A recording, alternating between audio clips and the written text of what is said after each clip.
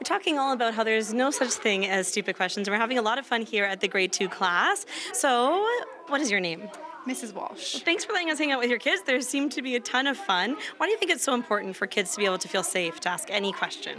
Well, when a kid asks a question, they're engaged, they're thinking, they're trying to make connections. So any question is good because they're obviously wondering about it. So Have you had some real silly questions over the years?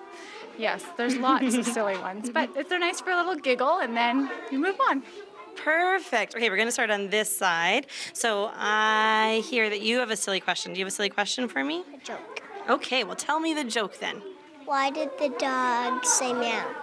Why did the dog say meow? Why? Because the dog stole the cat's voice. Pretty cheeky. And what about you? Do you have a good question for me, or do you? Now, you told me you had a silly question when you were younger, right? Tell me that story. When I was younger, I asked my parents, why don't I have 88 arms? I want 88 arms. And what did they say? I don't remember what they said. And I hear you also have a joke. Would you like to tell me your joke? What did the vampire doctor say to the patient?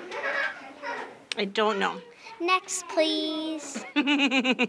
Perfect. Okay, we're going to scooch over to the other side, and we're talking all about kids feeling safe to ask questions in any subject. What is your favorite subject here in class?